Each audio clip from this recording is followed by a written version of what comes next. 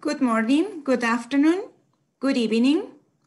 I would like to introduce Dr. Bram Goberts, Chief Operating Officer, Deputy Director General of Research, Sustainable Production Systems and Integrated Programs, and Director of Integrated Development Program, who will give a welcome message. Dr. Goberts, the floor is yours. Thanks, Isabel. And once again, we find each other in this virtual space. I think we were all wondering if we really were going to here in Mexico and in many other countries. It was a celebration of Mother's Day on Monday, some others on Sunday, and in some other cultures there were some other festivities. We have all been wondering that we were really going to go, if we really want to go, twice to these festivities under COVID times, and here it is, we did. But I'm also sure that there's light at the end of the tunnel. And if there's anything good that has come out of these difficult times, that is that we are now more and more used to just grabbing simply a quick seminar online with knowledge from all over the world. And I think that is something that we should sustain even when we go back to our regular way of working. Also today's presentation is for sure a presentation in spirit of the one CIMMYT effort, in which always all work we do is maybe presented by somebody, but it is the result of a strong collaborative effort with farmers, farm technicians and advisors, researchers, and of course it's made possible thanks to our donors. And this case is not different.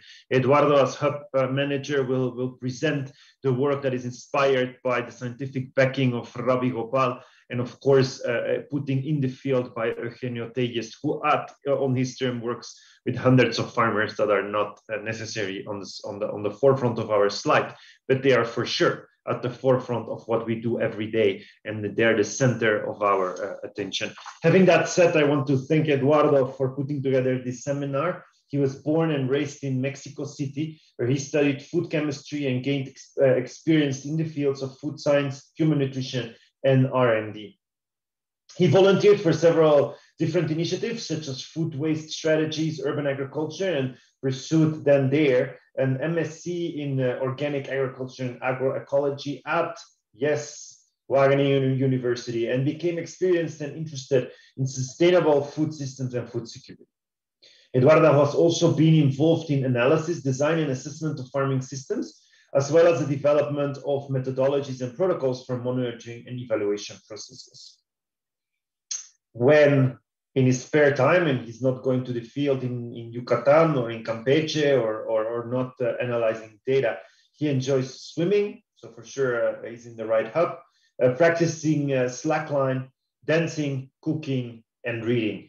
And we will make an agreement here and now with Eduardo that next time we want to see a dancing video as part of your next seminar. Thanks, Eduardo, and over to you. Thank you very much, Bram. Yeah, I don't know if I can commit to that, but I will for sure try. Okay, thank you very much for the introduction and for this. For this space here. Well, I'm very happy to share a seminar with everyone again. So good morning, good afternoon or evening, wherever you are. And I hope everyone is doing well and taking care of themselves and their families and their close ones. And I want to start by saying, well, the title of this seminar, of this presentation, is Crop Diversification in Maize Systems in the Yucatan Peninsula, which is in the southeast of Mexico. A little bit of experiences and challenges we have found. And this is talking to some colleagues, my supervisor, some colleagues, advisors about this presentation. It was important to me, for me to put emphasis in that it's not just crop diversification just because, no, that there is a reason. And we in CIMMYT, maybe our emphasis is in maize systems, at least in this area where I am, where there is no wheat. So the crop diversification is in order to improve maize systems, no? Which is maybe one of the cores of CIMMYT. So to improve the whole system where the maize is grown, where a lot of smallholder farmers depend on, maize. So that's, I just want to make emphasis in that. And also that there are three names there. Me, I'm Eduardo Tovar, I'm the hub manager. However, of course, I'm only the spokesperson here. This is a work, as Bram very well said, this is a teamwork. And I would say not only these three names there, but a lot more people, no? More technicians, more allies, collaborators, because that's our, that's one of our focuses, no? To not work alone. We have a lot of alliances and collaborations, at least in this region, everywhere. So this is a work of many people, and of course, farmers and families who have given us a lot of their time and their space and knowledge. So it's a collaborative effort for sure. Okay, I'm going to start. I hope this goes away. All right. Well, this first slide, I'm calling it Connecting the Dots. Connecting the Dots is because last year around this time, I presented another seminar, which was my first one, by the way, about agroecosystems and resilience, or resilient what? Resilience in the time of COVID. And I talked about a little bit about some systems characteristics, such as resilience and others, with the limited knowledge I have about resilience, of course, and some strategies that here in this region, in the hub, we have been doing or carrying out, such as the crop diversification, among others. No? And so this is a little bit of a continuation of this seminar. That's why it's Connecting the Dots, because I already talked about this last year in a general context. And now I want to focus on this crop diversification strategy that we've been testing, validating, and implementing in the peninsula. But this is a little bit more more results that have been that are there in the last couple of years. So, okay, why a crop diversification strategy? I think there are many reasons, and one of these reasons is, I think we're all acquainted with these images or these studies, the famous planetary boundaries. This is just a little bit of context of why it was important to have a crop diversification strategy. And in these studies by these researchers over there, you see, well, have shown that different elements or different parameters have reached maybe a very uncertain limits, or are in a very uncertain area. And it's a very high risk in general. If we talk about limits of what's possible, or what's good for the planet, let's say, no. Maybe I'm sure there's someone here in the audience that knows way more about this than me. So I would be happy also to learn from you more about your interpretation of these studies. And well, these planetary boundaries, at least in a general sense, they show that the nitrogen cycles in the planet are some of the boundaries that are we already crossed, no? So there are a lot of issues in the nitrogen cycles. And another limit or another parameter is in the top graphic, you see the genetic diversity.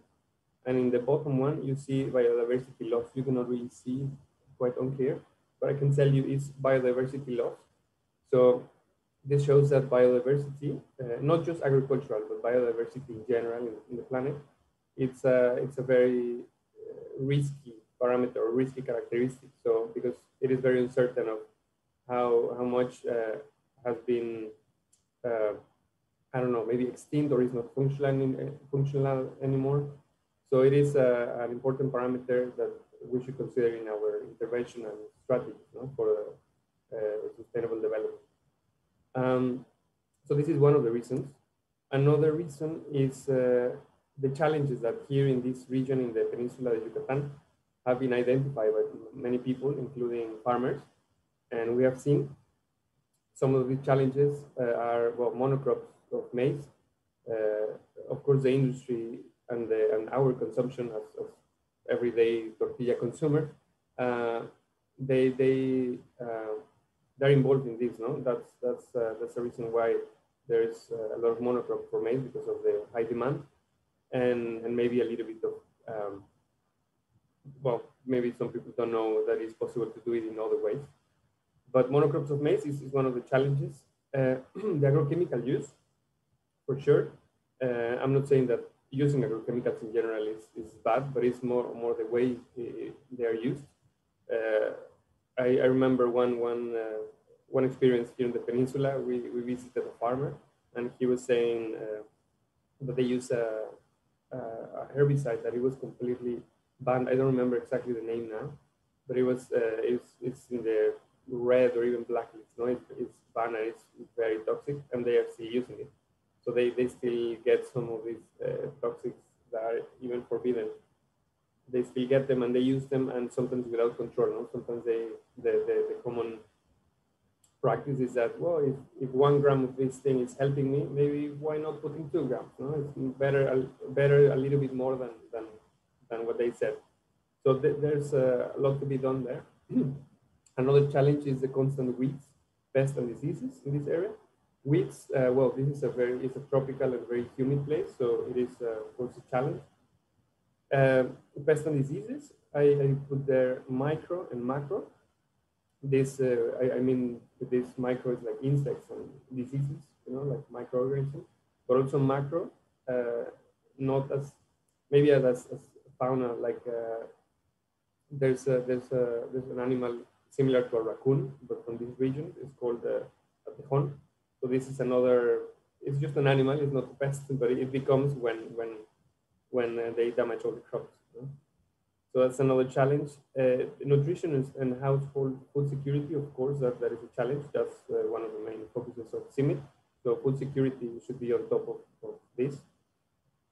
And diversifying income and activities, especially in times of like COVID, but any other times where sometimes if harvest doesn't happen, then there is no money or no food. So it's important to diversify income and activities for farmers and families.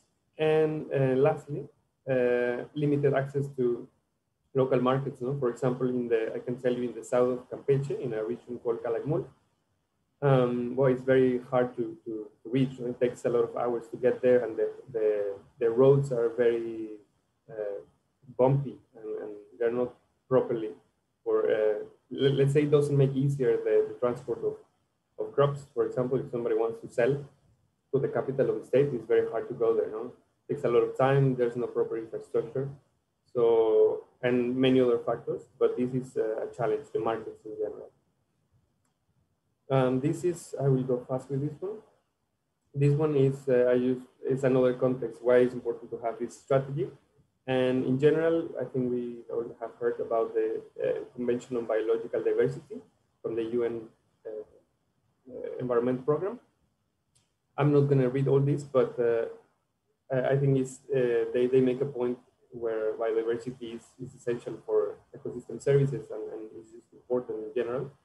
I want to say that biodiversity is the foundation of ecosystem services essential to sustain agriculture and human well-being. And that biodiversity and agriculture are strongly interrelated, because while that biodiversity is critical for agriculture, can also contribute to conservation and sustainable use of biodiversity. So again, we see the importance of keeping, maintaining, and promoting, in this case, agrobiodiversity. Okay, to start with some information, with some data. According to this strategy, Frijol para México, bean consumption in Mexico is 10.5 kilograms per person per year, compared to 2.5 in the world average. However, in the last 30 years, this consumption has decreased by 50%. No? Because of many factors, among many others, a lot of meat consumption.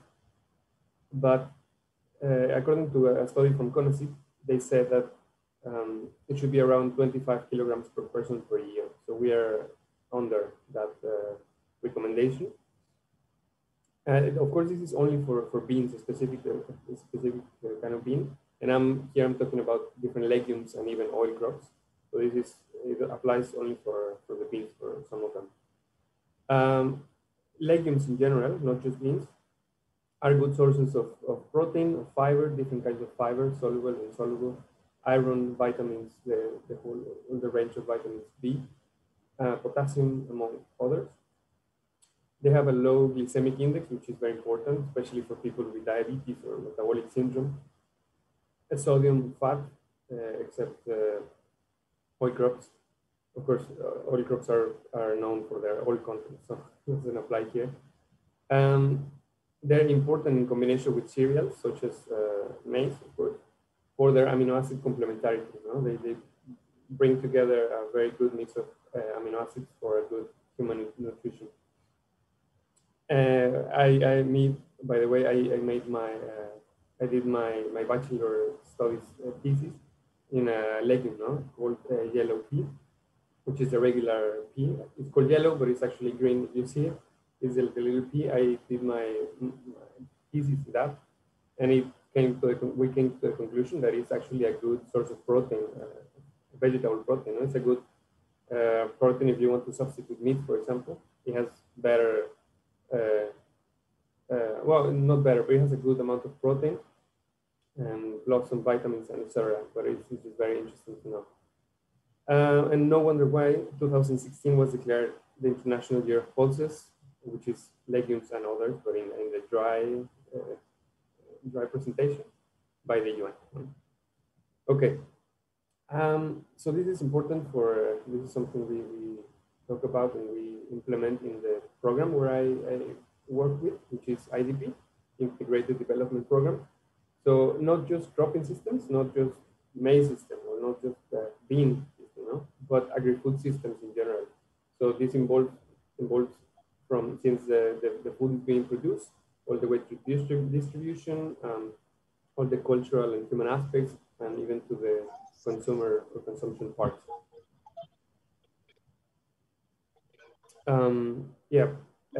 So it is important to focus on the whole system, not just on the crop.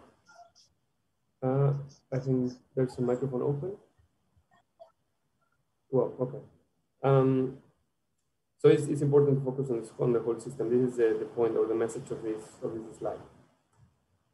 And how this strategy started? Well, it started because here in the hub we have a strategy based on the needs of the region, on the problematics, on the main problems.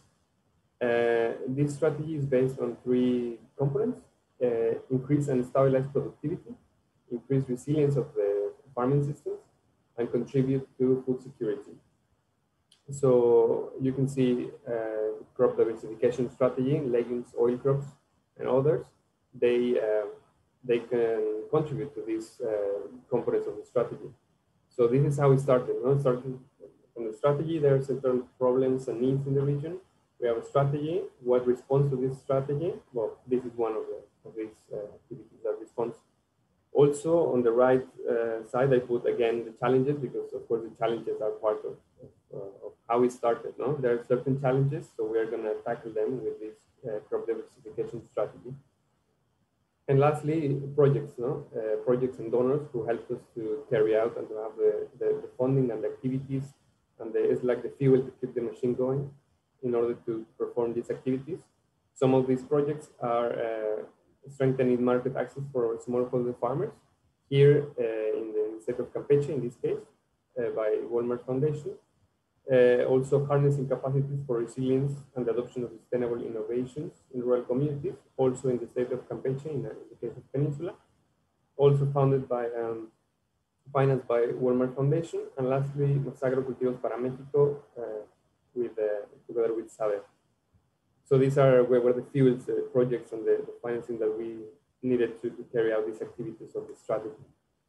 Okay, I'm sorry, I cannot see the top of my screen because this is blocking, but this, I will not go into detail. It's a little bit too much text and information. I'm sorry for that. But in general, the message I want to tell you here is that in 2019, we started with some field trials. On the left side of the screen, you can see PEBE, which is the summer of 2019. We carried out, I give the credit a lot here to Eugenio and Dr. Ravi. as an essay with intercropping mode or intercropping systems. Different crops, such as sunflower, soybean, peanuts, or groundnuts, they know known in Africa. Pigeon pea, different cycles. Fodder peanut, dolica, or dolicus. Fodder sorghum, sesame, mung bean, cowpea. Different legumes and oil crops you can see here, and some cover crops as well, like dolica. So there was a first essay, intercropping, of course, intercropping with maize. So there's a maize system. And on the right side, you can see the summer of 2019, same, we had a crop rotation essay with some other crops, as you can see there in the screen. And it's important, some notes here. These were, of course, rain-fed, which is the main type of farming there is here in the peninsula. Native maize, so these crop rotations and intercroppings were done with native maize, such as Xnocnal, which are some of the mazes that the Mayan people use here, but also some improved native maize from Inipap, for example. So we use these too. From these essays, we gather important data, such as the flowering dates, harvesting dates, the yields, diseases, and very important observations and behavior. That sometimes we forget to do. We just go and take data, but it's very important to see and to perceive. Use the senses to smell, to see. That's very important. Sometimes we don't do it. So we gather a lot of data, and well, I can tell you, I can share a little bit of the general, some of the general information of some of the crops that we are still learning. By the way, we haven't become experts yet, but we are learning as we do also. So pigeon pea is one of them. In Spanish, it's called the lenteja de milpa or chicharo ganul. Some of the benefits of this legume crop are, of course, it's a nitrogen fixation in symbiosis with microorganisms, soil compaction. Well, you can see some pictures there on the right side of this plant, so you can see it's quite big, quite large. Weed management, it brings so much shade that it gives a very good weed management. There was no application of herbicides there. Beneficial insects, many of these crops are useful for this. In the first essays, we went to visit a couple of times, and we immediately saw so many insects flying around. So that was good. Fodder, some of these crops are used for fodder. This is one of them. And of course, human consumption. This is actually nothing new. This lenteja milpa is being used there in the region for already more time. It's not our achievement to bringing it to the region. It's been there for a long time. But we've been doing more essays to intercrop and to use different seeding arrangements, etc. It's actually part of a local diet for some people. So some important data: days to flower, days to harvest. You can see in general this is a very long crop. It takes like maybe 7 or 8 months, the whole cycle. It can be grown in both cycles, in summer and in winter, and it could be used in intercropping, in rotation, or even relay, using the humidity or the moisture in the soil from the previous crop, such as maize. Seeds are native seeds, and plant density 26 per meter. The mung bean, we call mungo. This is rather a short cycle crop. It can be grown in both cycles, also intercropping, rotation, and relay. Native seeds and 10 seeds per meter. Some of the benefits, again, similar to the previous one: nitrogen fixation, a lot of beneficial insects. So this is pest management, we can call it natural pest control. With management as well, you can see you can see in the picture on top, it expands a lot, like if it was a cover crop. Human consumption is very good eaten. I have tried it and I can recommend it to you if you haven't tried it. It's very good. And it's drought tolerant, which is very important for some regions in the state of Campeche, such as the south, Calakmul, for example, a region very complicated for water. So, I'm sorry, there's a mistake. It says drowned, but it's drought tolerant. And you can see some pictures. It's a very nice crop, quite short, and it has the pods become black once they're ready to harvest. Mung bean. These are some other crops, other pictures of the monk bean. You can see some flowers and the black pods on the top right part of the screen. So just to show you some experiences in the field, adapted to local cuisine. I don't know if you can see there, but that's actually a dish, is a piece of meat with some of these monk beans. Somebody cooks and shares with us, so it's a nice thing. And it can be used as a cover crop. No? You can see, especially in the second picture. Caupi or espelon, as they call it in Maya, is also a short cycle crop. Can be grown in 2 different cycles, in summer and winter, intercropping, rotation, and relay as well. So very similar to the previous crops. Also in terms of benefits, no? Very, very similar. In this case, the beans, the little spelon, can be eaten, but also the whole pod can be eaten. This is also a crop that has been here for a long time. No? It's also nothing new. This is actually very important for the local cuisine during the Day of the Dead time. There are many dishes that have this ingredient or this crop. So it's also nothing new. It's more about how we are doing the management of the crop, no? In different, again, intercropping, rotation, etc. Cacahuate, groundnut or peanut, also another crop that has been there for some time, but we're trying different arrangements. More people that actually didn't know the crop or didn't know it was possible to plant or to sow this crop in some regions of the state of Campeche, or even in the state of Quintana Roo as well. They have been trying to test it and introduce it in their systems. So this is a good cash crop to sell it. I will share an experience later about this. This is a summer crop, good for soil compaction. We've seen in some places because it grows under the soil, so it helps with the soil compaction. Even though I'm not quite sure, but I think it grows not so deep. So yeah, it might help soil compaction, not as much as other crops. Human consumption, of course, weed management and nitrogen fixation as well. This is a great intercropping with maize, for example. Sunflower or girasol, again, can be grown in both cycles and different modes or schemes of planting. The seeds, in this case, can be native, but also hybrid, no? Hybrid seeds. Planting or seed density, 4 to 8 seeds per meter. Some of the benefits here, beneficial insects, we saw this a lot once the flowers are there. That's very tangible. Weed management and allelopathy. No? This is a crop that can produce those chemicals that prevent other crops to be around. No? Has some chemical competition mechanisms. Fodder for cattle that in the state of Campeche, at least, you can find it a little bit in the south of the state, so it helps with that. Human consumption as the seeds, of course, as either oil or snacks, no, in some cases. And ornamental, some farmers manage to sell some flowers to get a little bit of income. So that's also good. And of course, it looks beautiful in the field, no? Maybe in a crop around the field. Some pictures there, and well, it's also drought tolerant, important for the south of the region in Calakmul again, this drought sensitive area. It has been seen that it's a good option there.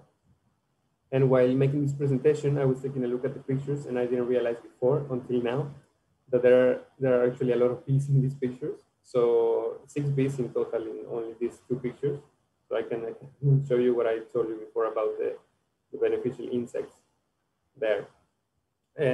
So that was an oil crop, the previous one. I started with legumes, legumes, human consumption. Then I did oil crop, which is sunflower in this case, and now some cover crops, dolica or the dolicus in this case. This is also can be a summer or a winter crop. Different schemes, intercrop, rotation, or relay. Also, as a cover crop, it has a lot of benefits. Of course, the cover crop per se is a benefit. No, it covers a lot. it can cover a land when there's like a fallow, when after a crop, when you want to grow anything. For some mechanized farmers, maybe you can just cover the soil with this to prevent erosion or other things. We haven't tried yet at a large scale with mechanized farmers, but that would be interesting. Now, of course, nitrogen fixation, some insects because of all the flowers it has, weed management, and also can be used as fodder because it has a good amount of protein. Some pictures there, and another cover crop, crotalaria. I don't know how to say this in English. I don't know if that's the name in English. I'm sorry, but you can see the pictures there. It's also a cover crop. Of course, brings some nitrogen to the soil. It has a lot of beneficial insects around, helps with weed management, and also great crop for fodder, for cattle and for sheep. Can be grown summer and winter. Very, very good, flexible, and adapt. It shows good adaptation. And you can see some pictures there. You can see why it's such a good thing with weed management. It doesn't grow anything once this crop has grown a little bit. Okay, those were pictures and information about the crops, some stuff that we have learned from them. Also, after 2019, so in 2020, we carried out some field trials again in the summer, but also in the winter in this time. In the 2019, I was showing you field trials in the north and in the center of the state of Campeche. In this case, we also went south to the area of Calakmul, where I was telling you. I'm not going to read the whole thing, but we expanded to the south. We did again the center and the north essays or field trials. And again, we tested intercrop and rotations with some of the same crops to have the repetitions in time. But also included new crops that we're still analyzing. That's why I'm not presenting results or anything about, for example, amaranth or sesame, not yet, but maybe in the future I hope I can present something. And this time we had a big cowpea trial, so many lines. I mean, it's a crop that has been used here for a long time. So even the national or the regional university, the WADI in Yucatan, they even have their own varieties. So we also tested them. And important to note here, again, it was rain-fed with native mazes, and we gather all this important data I was telling you before. So we did, in general, the message here is we carried out essays or field trials again with new arrangements and new crops. Some of the data I can show with you, I can share with you. For example, mung bean, which is one of the ones that is showing better results or more interest from farmers, has 2.5 months of cycle, which is very short. So you can have up to 3 cycles per year probably in a very intense system. Sowing date is between August and December. Harvest between November and March. Can be used in a rotation or intercrop. I think I forgot the relay crop as well.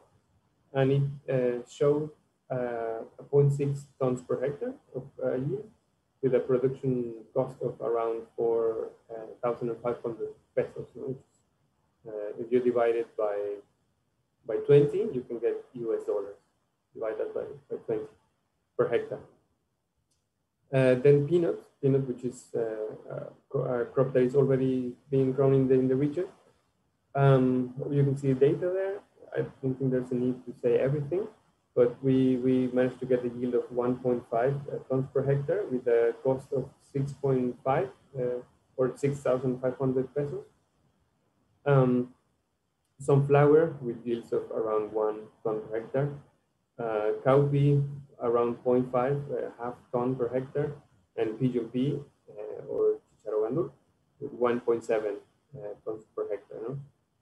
So these are just some of the yields. Of course, if I just put the yields there, it doesn't really make a lot of sense if we don't compare something. But if we think about that these crops are just like an addition to a maize system, again, talking about the maize system, it's a good addition because in some cases it just provides an extra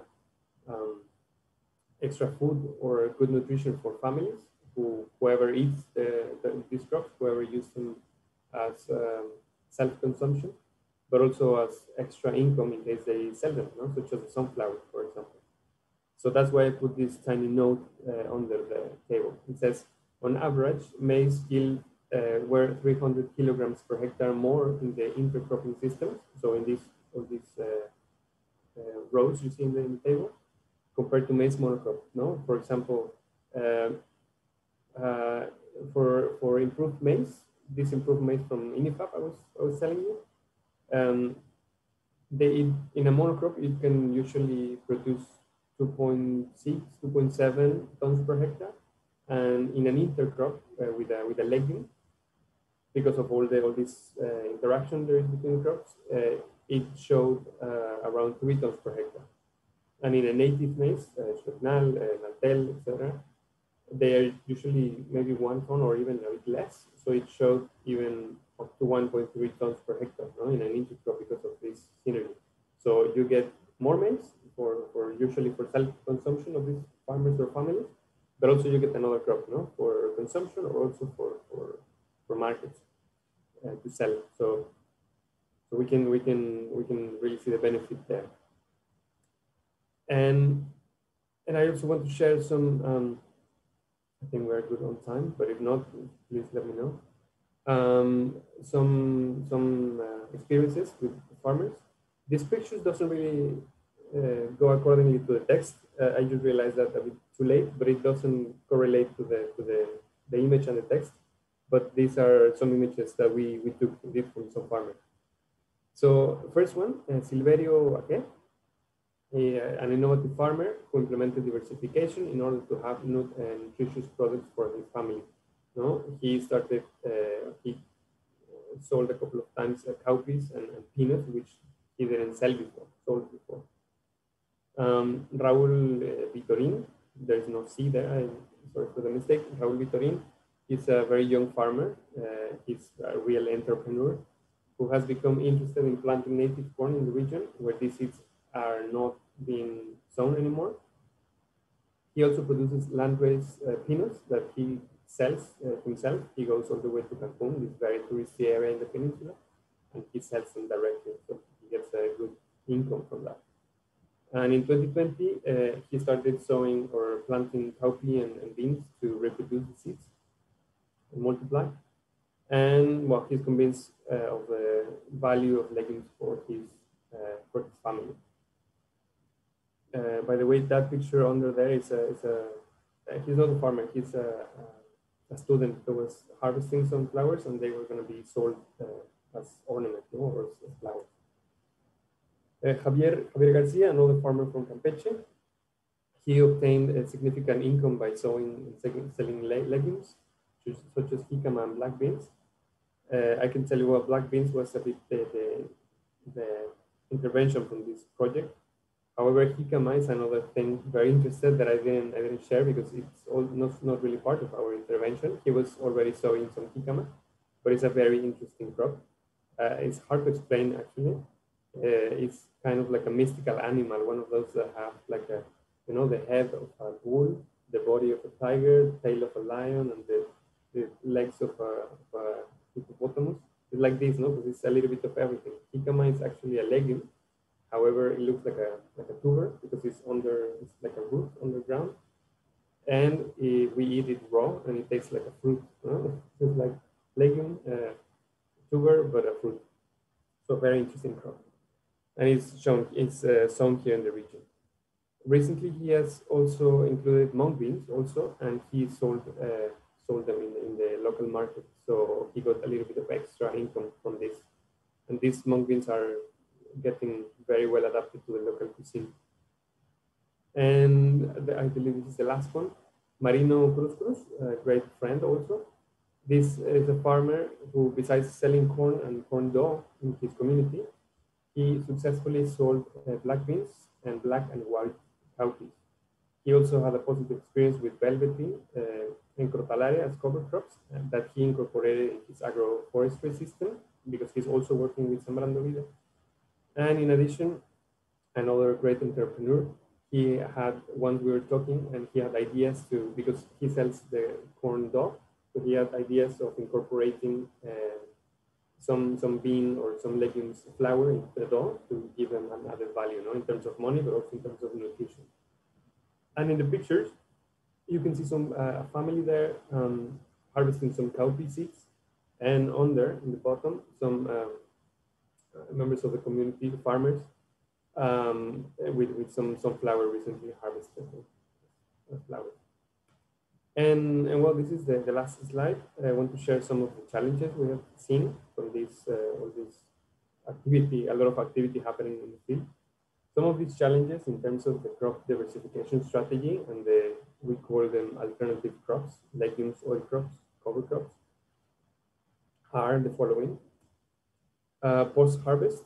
In terms of post-harvest, hermetic technologies or storage technologies have already been validated and tested a lot, and we already have results, very positive ones.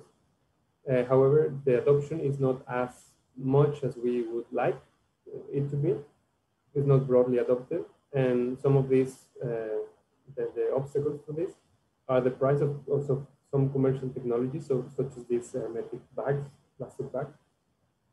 And it's not easy to get, because they are a little bit expensive. And also, it's not as easy to get. So we're working on that this year. We're doing a lot of promotion activities, such as events and others in the field, to promote this more, because there are results and they show positive balance, in terms of results. So this is slowly getting attention. Another challenge is the market and the demand. In general, local and regional markets, like for farmers to sell, as I said before, all the infrastructure around is not easy to go and sell a crop to another city because of, I don't know, maybe they don't even have a truck, or maybe the road is flooded, or maybe it's just not properly. It takes a lot of time and gasoline to get there. So including transport, infrastructure, logistics, among others. A lot of factors here in markets and demand.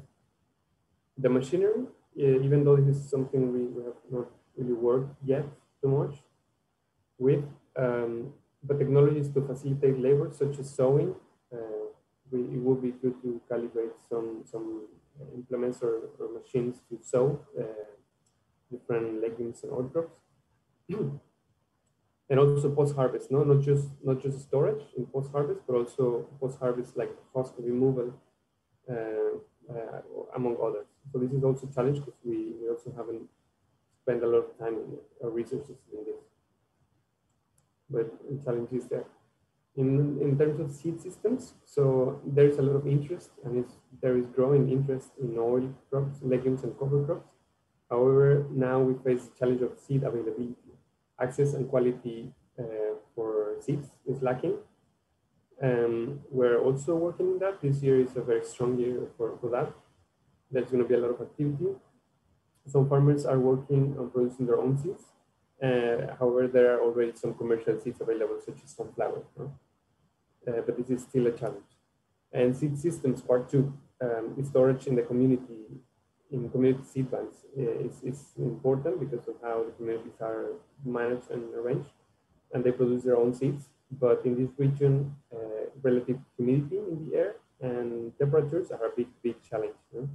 So we need to find a way to doing that properly without affecting the quality of the seeds that are stored.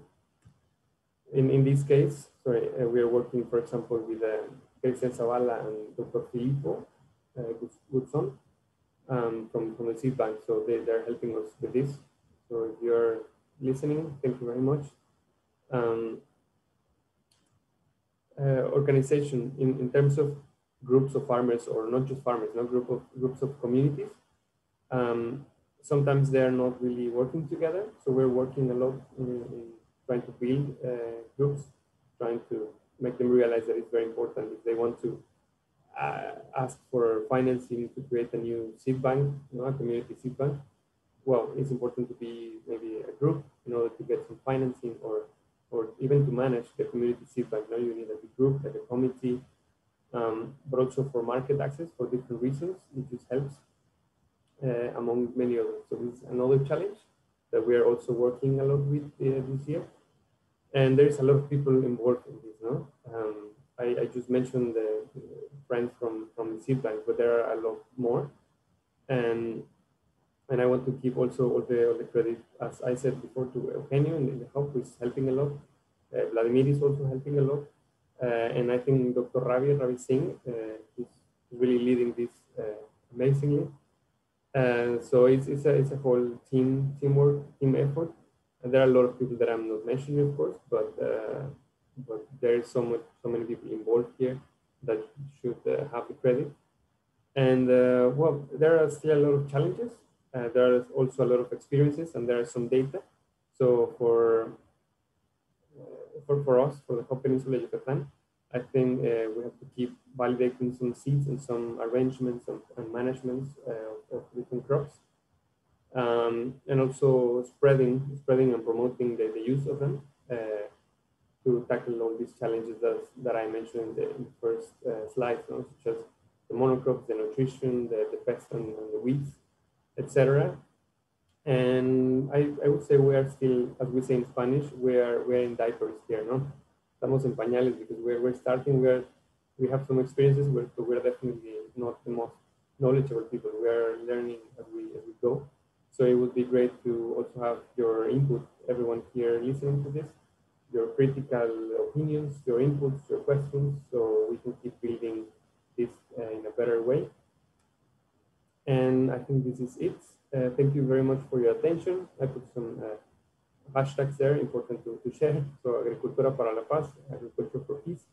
And there's my email and the Twitter of the hub in case you want to reach out or be in contact. No, if you think you have something that you can complement or you can give to this thing, your knowledge or experience, that would be also great because we need a lot of hands and a lot of people for this. No, it's like collaborative effort. So thank you very much. I'm here for questions. I hope I can answer them. Thank you very much, Eduardo. Thank you very much for this very interesting presentation. We have one question here. You have also given examples on this, but I'm going to read the question. Are the farmers familiar with eating these crops? Sometimes introducing new crops meets with an obstacle that the producers only view the crops for cash and hence ignore their own food needs. Yes, definitely. It's a very important question. We asked this, the same in the beginning. Some of these crops, for example, mung bean, luckily have been adapted.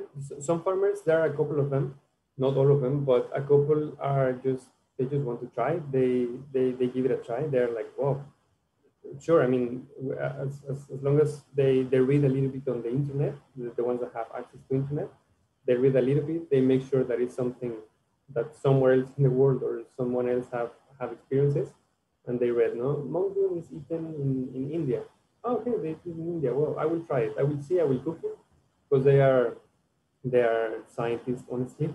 So they do whatever it takes. They try, they test different cooking times, and they just try it. And luckily, mung bean is one that they have liked, some farmers. So they have adopted to some local dishes. No? There's one very nice local dish called frijol con puerco, and they have now made mungo con puerco, some of them. So we're lucky in that way that some farmers have, even though they were not adapted or used to these crops, they have been open enough to try them and they like them. Some others, I don't have an example right now in mind, but some others maybe they haven't tried yet. They don't feel maybe curious or they just don't know to try.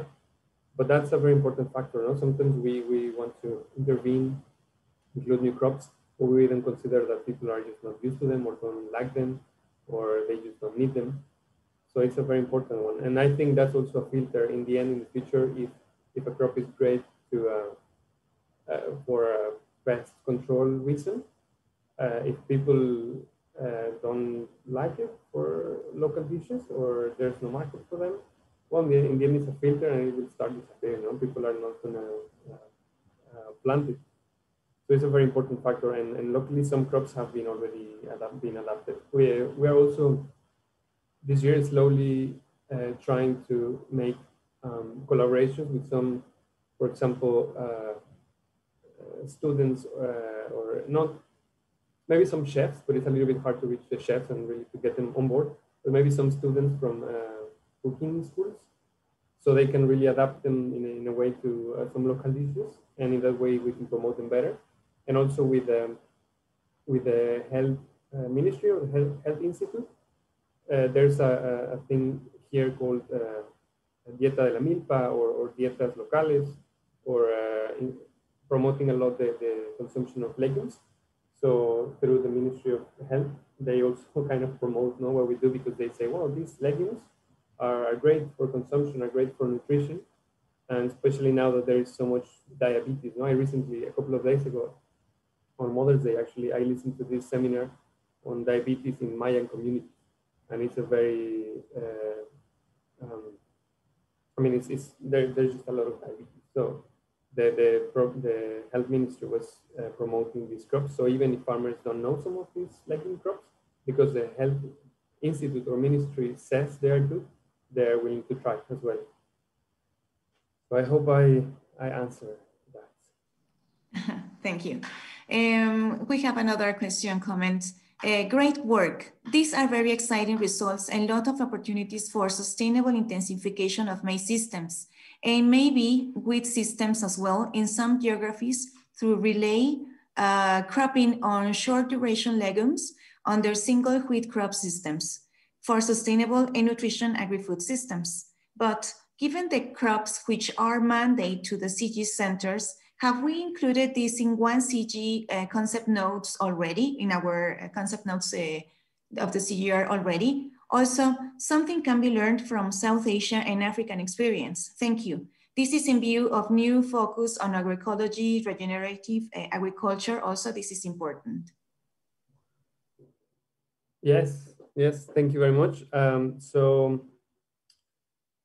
Yes, for wheat systems, very important as well. We don't have wheat here, that's why I didn't mention it, but of course in the north, I think my colleague, the hub manager in the north, Jose Luis Velasco, I think he's working a little bit with this. I believe there is some peanut and soy and other rotations in the north where there's also wheat, but also in Bajío and a lot of regions in Mexico. So of course important for wheat systems as well.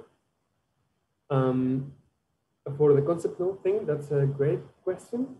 I can tell you from my side that what I've done in this department, in the concept notes, I haven't. Well, once I did include them for the milpa system.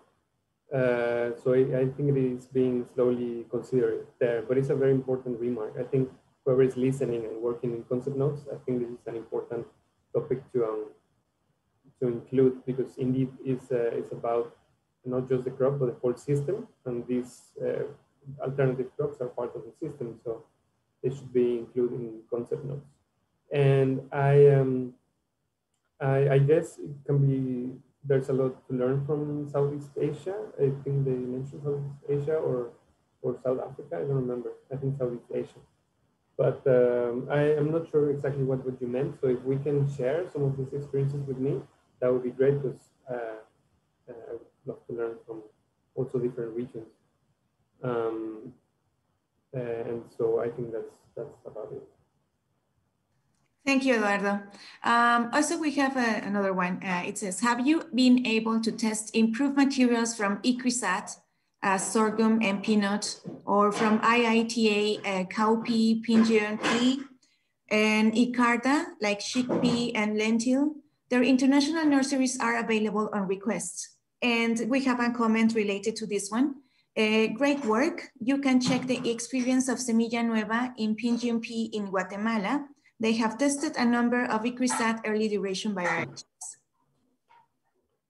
Okay, I'm just quickly going to write it down. Semilla Nueva in Guatemala. I haven't heard about this one, but that's a great one. Thank you very much.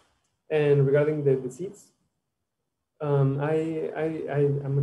not gonna lie, I'm not sure. I think Dr. Ravi can answer that. I believe, I mean, he has a lot of contacts there in ICRISAT and ICARDA.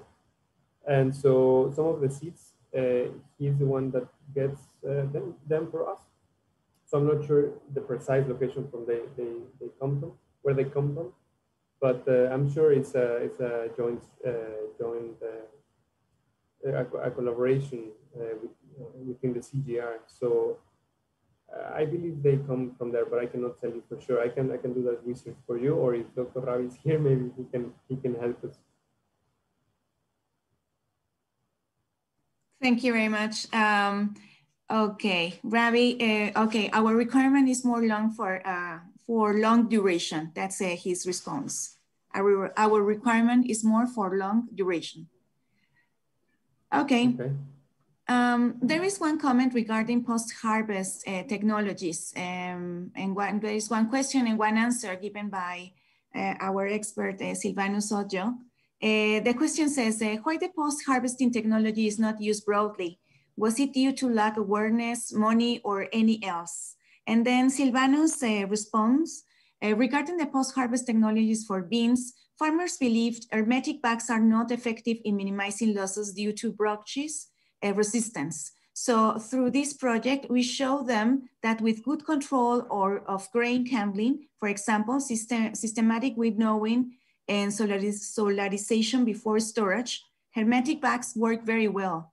The bags are not adopted for various reasons, but mainly due to a lack of awareness and physical and economic access.